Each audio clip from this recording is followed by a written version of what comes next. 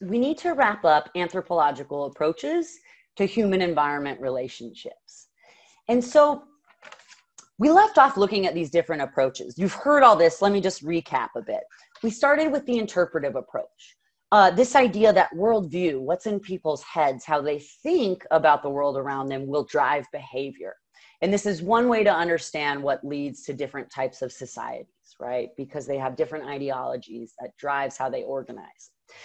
We also looked at the opposite approach, the materialist approach, which says it's not so much worldview, rather the most important driving force is meeting people's basic needs. And so from a materialist perspective, it is how does this group adapt to their local environment via the material forces, subsistence strategy, technology, economic patterns, and how does that shape other aspects of the culture like population size or the degree of equality or inequality? Materialist approach, right, from the environment on up. Then we moved on to human ecology, which sort of blends both interpretive and materialist approaches. It's the standpoint that everything is indeed interconnected, and we don't have a social and ecological system. Rather, we have one total interconnected socio-ecological system with feedback effects.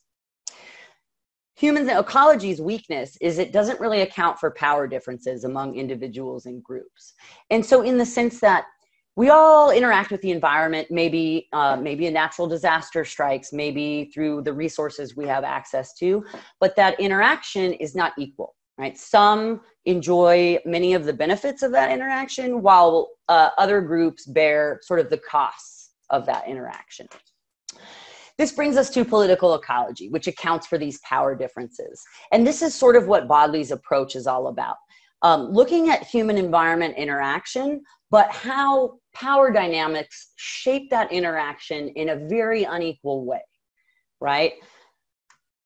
And so really all we have left to cover is Bodley. And there's sort of a lot of writing on the slides just so that you have it, because his theory is a guiding theme throughout the course, this anthropology course. So that's the perspective we're taking.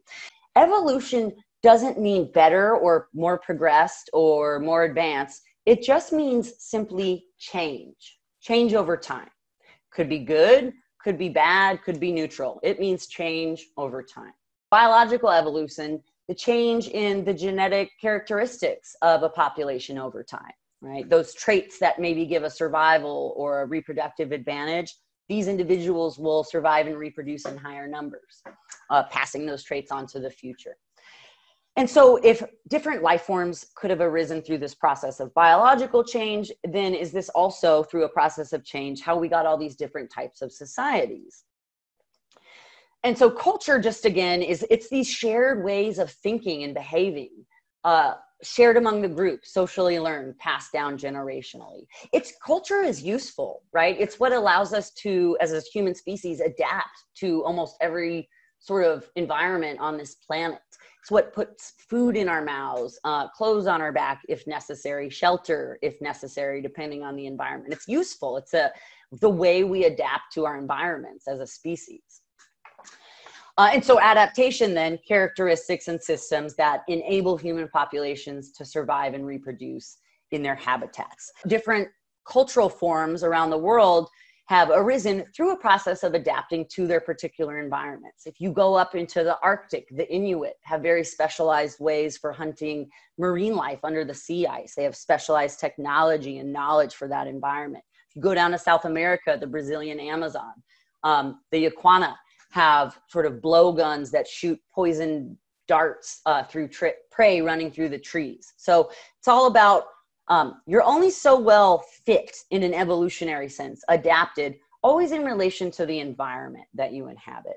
And just on a side note, this is what happened to the dinosaurs, right? Biological evolution moves at a glacial pace. It cannot keep pace with rapid environmental change. The environment during 65 million years ago, right? Big meteor impact created a nuclear winter, killed off all the vegetation, in turn killing off the dinosaurs that fed off this vegetation. And so Bodley's culture scale approach, his main focus is that cultural evolution in recent centuries, recent time, has been towards a larger scale. And remember, it changed towards a larger scale. It doesn't mean better or more well adapted, just means larger. And he categorizes societies based off their organizational form into these three main worlds, tribal, imperial, and commercial. At each level, and these are in chronological order, you see an increase in the social scale of the society, meaning the population is much larger. The overall scale is bigger. There is more cultural complexity, meaning a lot more parts. Things become very specialized.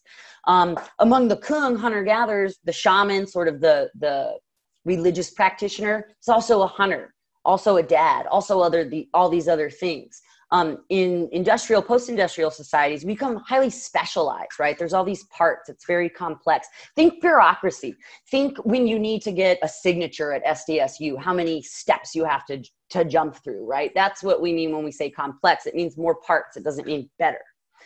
And at each level, you see a greater concentration of social power, meaning that power over decision-making of the policies that affect all of us is becoming concentrated in fewer hands. This is sort of the type of social organization that humans have spent the majority of their existence in. Again, anatomically modern Homo sapiens, been around a couple 100,000 years, really not that much different from our hominin ancestors 2 million years ago. So the tribal world, it's small scale. You have groups, societies, maybe of a couple hundred to a couple thousand people, but dispersed across the landscape. They're separated geographically. They're clustered into these, what we call bands or small villages of maybe 25, 100 people, separated geographically because the landscape can't support higher population densities. They're hunter-gatherers. But all these different bands are connected through intermarriage, kinship, trade, and other means. Their subsistence is hunting and gathering. They subsist off the resources available, wild resources available in their environment. The main driving force among this type of society is humanization. Humanization refers to meeting everyone's basic needs, human needs, food, water, reproduction, whatever that might be. The driving force in the way they organize, the way they make decisions, how big they let the population get, the main driving force shaping all of that is this concern with making sure people's needs are met. Humanization. That's the goal. That's what shapes all else. Also, they don't have markets. That's not how their economy works. Sort of everyone's involved personally. They participate in either gathering food or whatever that might be. And everyone plays a role in decision making, so that you don't have any single individual that is making decisions for the group. Everyone has a say in that, and leadership's achieved, meaning that you earn it through respect, through charisma, through making decisions that are beneficial to everyone. Because it's achieved, it's reversible. So if you stop making choices that are good for others and you're making them in your own personal interest, the group will simply stop listening to you, right? It's reversible. So they're often referred to as the original affluent society. Affluency, not in the sense of money or material wealth, but wealthy in the sense of non-material well-being. And material, they have what they need, right? Their needs are met, and they can meet their needs with what they have available to them in their environment. And also their needs are limited. They don't expand into these ever-increasing wants, right? And so when you have enough stuff and everyone else around you has pretty much the same stuff, and there's no commercials, right, telling you that you're not cool enough or you could be better if you bought this, then enough is sort of enough, right? So this is the tribal world. This brings us to the imperial world. So hunter-gatherers been around, still sort of around today, although they've been largely marginalized off their own lands. The next type of major social organization to emerge in Bodley's categorization is the imperial world. The imperial world, you can think of the ancient Aztecs, the ancient Inca, ancient Egyptians, Mesoamerica, Mesopotamian civilizations, all these early farming societies and our first civilizations. And so at the imperial level, things have moved towards a larger scale. You have much larger populations and also more complex social organization. And so remember, as the way people organize around their resource base changes, so will other aspects of the culture. in this region, let's just take the Aztecs in Mesoamerica, farming became viable at some point with the start of the Holocene. And so at some point, this group starts farming. This creates agricultural surplus. There's now much more food being produced in that same area of land than there was when people were just hunting and gathering. Surplus changes everything. With surplus, you no longer need everyone in the population engaged in producing food, engaged in farming. You only need a proportion of that population farming to produce enough food to feed everyone else. People also are sedentary now. They're not moving around because their food's all in one place, right? They're not following available resources or game depending on seasonal changes. They're modifying their environment on a large scale to grow food. So they become sedentary and populations start becoming much larger in the thousands and even tens of thousands. With surplus, sedentism, and these larger populations, you also start to see specialization emerge. This means people start to specialize. Their time has been freed up. They're not all engaged in farming. They start specializing in other occupational tasks, whether that's, tool making or metallurgy or craftsmanship. Specialization then over time starts to create differences in people's status, sort of different social classes. Also because people aren't moving around anymore, they can accumulate wealth over time, not only just within their lifetime, but over several generations. So you start seeing major differences in wealth and also status. And this is the emergence of social stratification, having different social classes with differential access to culturally valued rewards, right? Whether that's, power, prestige, or resources. And so you start getting a centralization of power. And the existence of elites, these people in the upper class, sort of the 1%. Bodley says it's at this point that politicization takes over. Humanization, making sure everyone's got food in their belly and their needs met, is no longer the driving force. Rather, politicization, the formation and sort of maintenance of these politically centralized societies become the driving force. Right? The elite sort of have power, and so it's all about maintaining that status quo. However, and this is a really important difference between the imperial world and the commercial world, even though the elite, the decision makers, the rulers, they may not be making decisions that are always in the best interest of everyone else in that society or the environment, but the rulers still had a vested interest in making sure the needs of those below them were met, that humanization process, because this is who provides food for the whole population. So if they let the masses below them, if they're not sort of taken care of, they don't have a basic standard of living, there goes the food source for the entire population.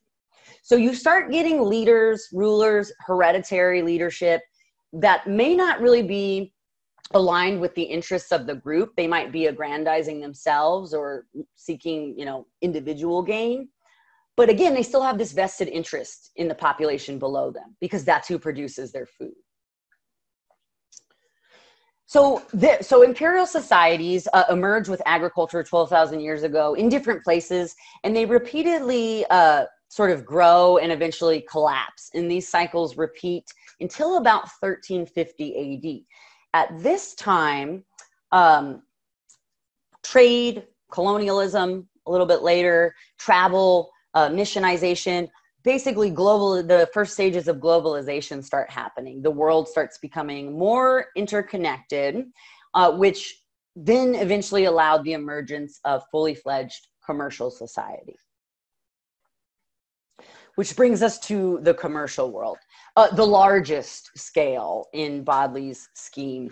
And really this type of social organization, the ones we're all used to, how we've grown up, what we know, this is very recent in human existence. It's only been around a couple hundred years. Now you have a fully global economy, meaning that the markets all over the globe are connected, not just for you to buy from, but also to sell to. And you also start getting for-profit business. This starts to become one of the main driving forces structuring the society. This is what Bodley calls the commercialization process, where for-profit business and increasing profits becomes the driving force. It supersedes humanization and politicization. And you start getting how this happens, how power is so concentrated, is our leaders, our decision makers, our politicians, they start forming alliances with the economic leaders, the economic elite, so that our political leaders, the ones that are supposed to be keeping us safe, regulating companies and industries, again, to keep us safe, these political leaders and the people that run these companies are becoming the same person. Rex Tillerson, for example, one of our most recent secretaries of state under Donald Trump, before he was nominated to Secretary of State, he was the CEO of Exxon, of a fossil fuel company, right? So you're working in a company, then you go into the regulatory agency that has been created to regulate your company, go in and change the rules, and then go back into the private industry. And this happens all over the place. Clarence Thomas, I was looking him up. He's one of our Supreme Court justices. He used to be a lawyer for Monsanto, right? A private lawyer for Monsanto. So there's all these conflicts of interest.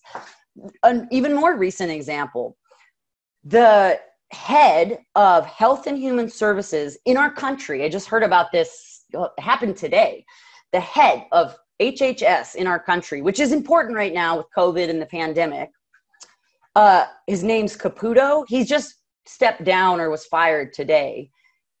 Does anyone know what he did before he became the top leader of Health and Human Services for our entire country? Neither did I until I saw it on the news. He was a political aide for Russia. So when Bodley says you're getting alliances between political and economic elites, this is what he's talking about. They're becoming sort of one and the same, right? Why is someone that used to, I don't care, do politics, be a political aide for Russia, but then you're leading the department in charge of Health and Human Services for an entire country? So what's going on there, right?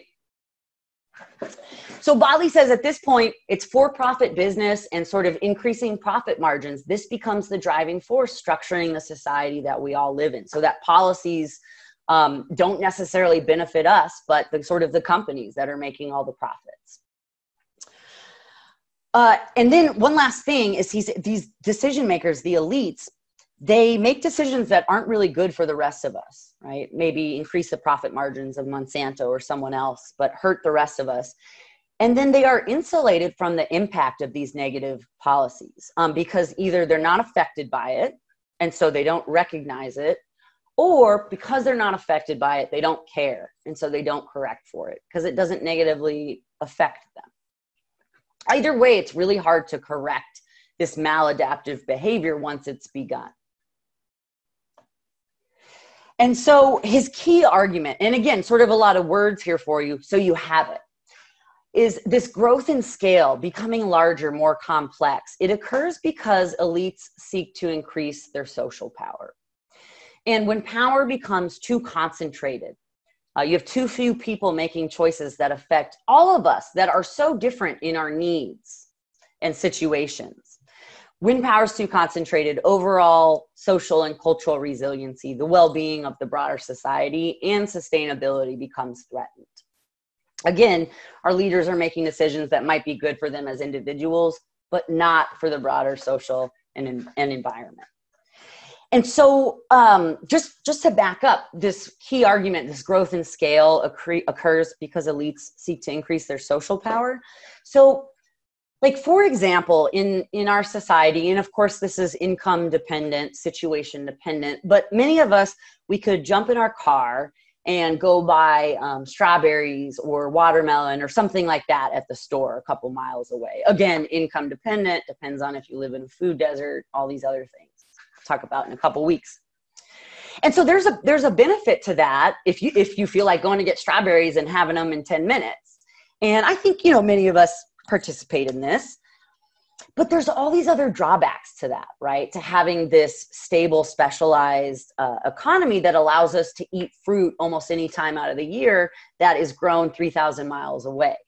And so it's very specialized. You have all the fossil fuels, technology, fertilizer inputs going into growing that food year round, fossil fuels, electricity involved in the transportation of getting it to the store, plus your own car and you're getting yourself to the store. So it could really convenient, right? That's one bonus, convenient. We can have strawberries whenever we want.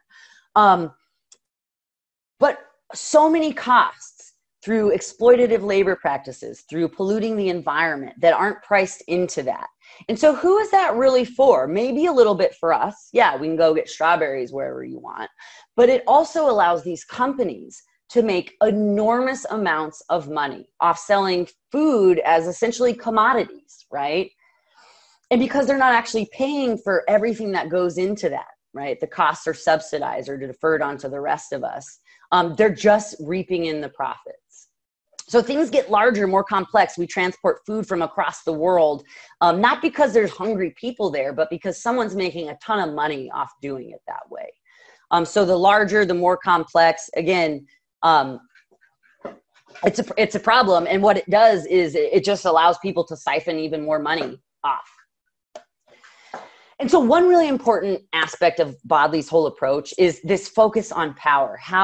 Who has the power? Who controls the decision-making? How does this drive the system? You want to understand contemporary problems today? Look at who has power over decision-making. And why are they making these decisions? What's their agenda? Is it in our interests or their own personal interests? A few more things.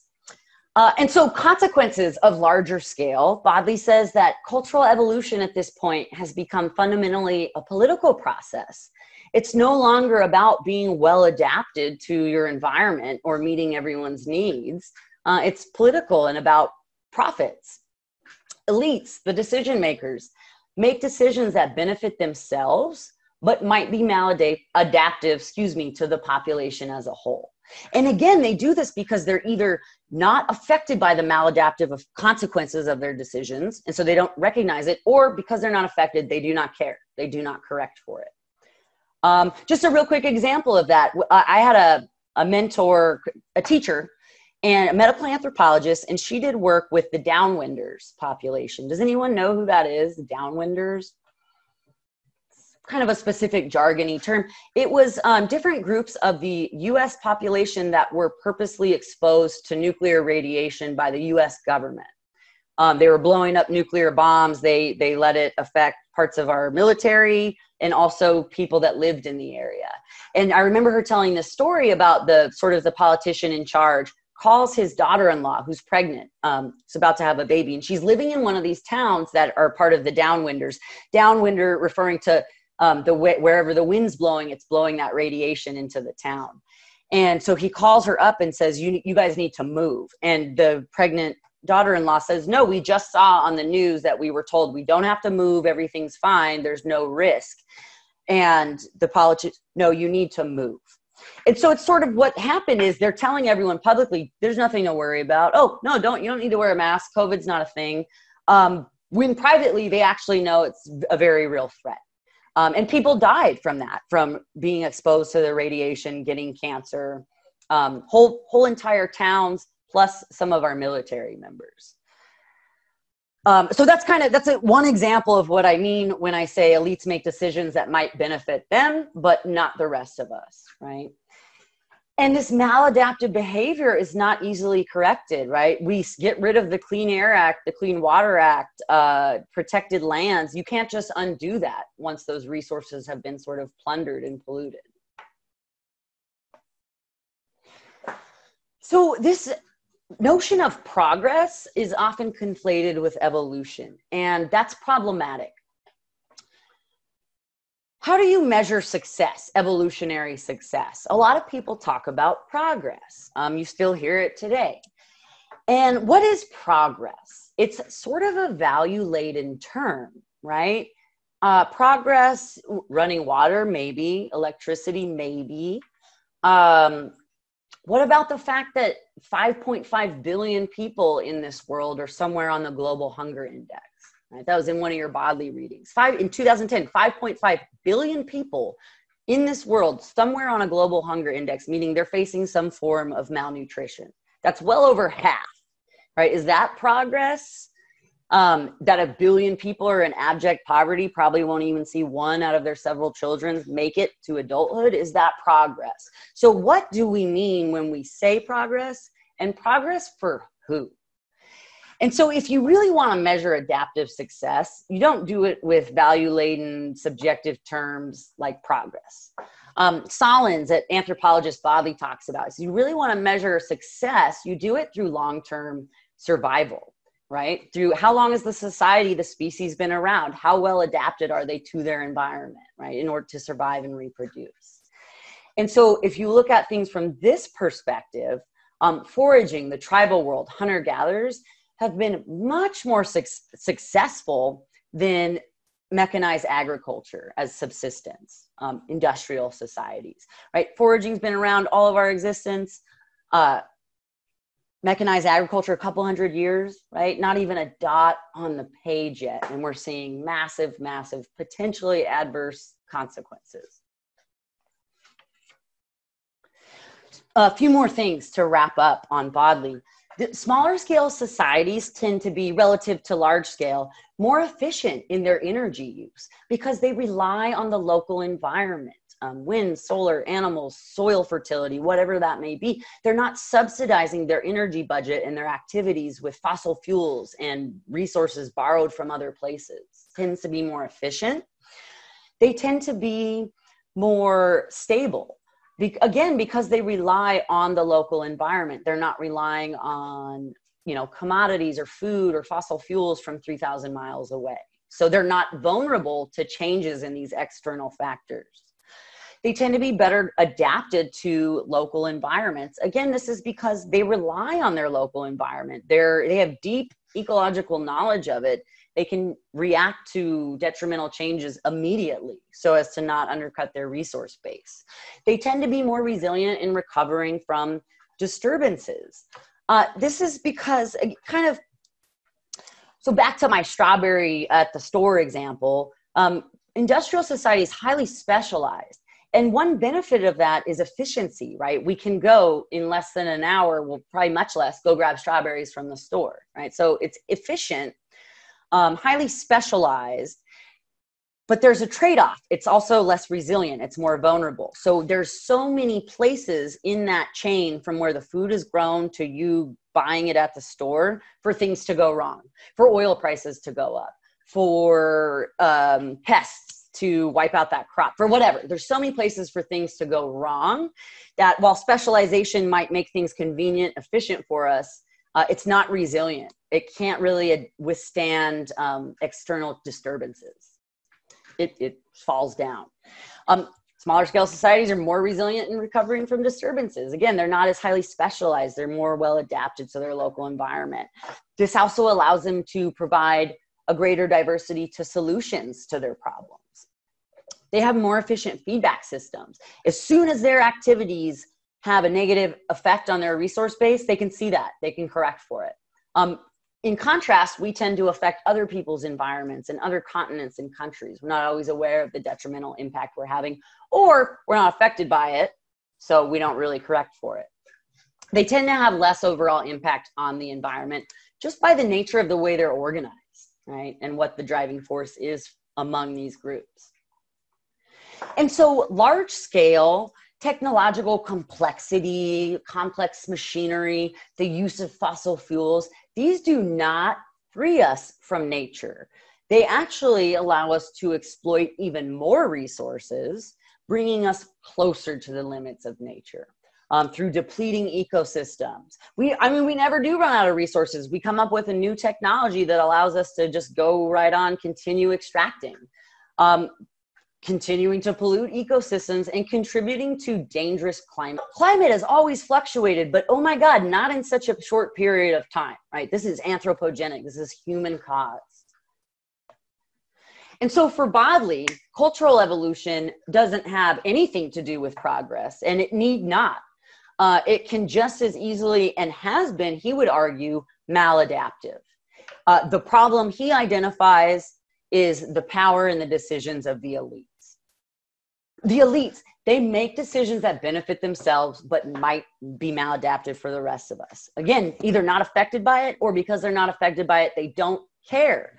They have very little information, therefore, about the effects of their decisions. And so for Bodley, it's the position of elites that keeps us from sustainability. The policymakers making policy in their own self-interest, not these impersonable variables like overpopulation and resource use.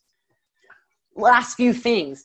His theory of how wealth and power are distributed, this theory of elite-directed growth, it focuses on how a handful of people drive contemporary human problems out of their own self-interest, so they can own an extra private island in their lifetime. This, Bodley's approach, contrasts sharply with the consensus view that the driving forces of global problems are the impersonable variables of population and economy, technology, energy, land use, and agriculture, as suggested by an intergovernment panel on climate change, right? Institutions, agriculture doesn't do things. Agriculture doesn't make policy. Population doesn't make policy. People, decision makers within institutions make policy and make decisions, right? Our problems are not natural human problems. They stem from the way our societies are being organized, which is by and large controlled by the elite, this handful of people with all the power. And if the problem, right, it's quite convenient for the powers that be to blame these impersonal variables like population, or, oh, we just have a resource shortage problem. You know, we live on a finite planet. What can you do? Because there's nothing you can really do about that, right? Oh, what can we do about that? If you frame the problem in terms of inequality, social organization, the way resources are distributed, the fact that so many people don't actually have access, if you frame the problem in terms of that, then the solution lies somewhere in that too, right? So how convenient to keep the focus, sort of keep our eye off the ball. Right? Clarify humanization, and it's in Bodley, but it's Bodley's word, right? It's sort of this term he's come up with to describe the main force that shapes how the tribal world organizes. Like what drives them, right? Is it to make more money, like in the commercial world? And the driving force is making sure everyone's needs are met. That's what's valued. Like if you have plenty to eat, and someone next to you, you're a Kung villager and your belly's full and someone next to you goes hungry, that is not valued in that society. That is heavily stigmatized, right? You're eschewed by the rest of the members of that society. So it also goes back to what the values of the society are, right? Is it about endless profits? Is it about making sure humans are treated as humans? So that's what humanization means. It means the focus is on meeting people's needs. In the commercial world, this is not the focus of many of our policymakers. Institutions don't do things, people do them. But also, if people are the problem, if culture, the way we're organized, is generating the problems, the hopeful note of that is that we can change that. There's nothing natural or inevitable or set in stone about how things are. It was created by people, and it can be changed by people. A last note on approaches in general. All approaches have strengths and weaknesses, right? The joke sort of starting with sociologist, she's sort of marginalized. The psychologist says, oh, sociology is just applied psychology. The biologist says, psychology is just applied biology. The chemist says, you're just doing applied chemistry. The physicist says to the chemist, it's nice to be on top. And then you have the mathematician, right? The purest of the pure way over on the side until you take a calculus class. And anthropology is, I don't know, in fucking Arizona somewhere, super marginalized. Talking to people, what could you possibly learn from an anthropological perspective? The point is that all fields, all approaches have strengths. They also all have limitations and weaknesses in social and the more technical sciences. Human environment relations are too complex for any single approach to completely deal with them satisfactorily. And so one thing to keep in mind is know the limitations of your approaches, right? They all have biases and limits inherent in them. And so it's a strength to recognize that and try to account for it rather than pretend like it doesn't exist. And the questions you ask are just as, if not more important than the answers you're looking for. Because if you're not asking the right questions, right, you're not framing the problem properly, then who cares about the solutions anyways, right? If the way you're framing the problem is flawed, then the solutions that you come up with are going to be flawed too. Okay, we're going to switch gears to population and environment.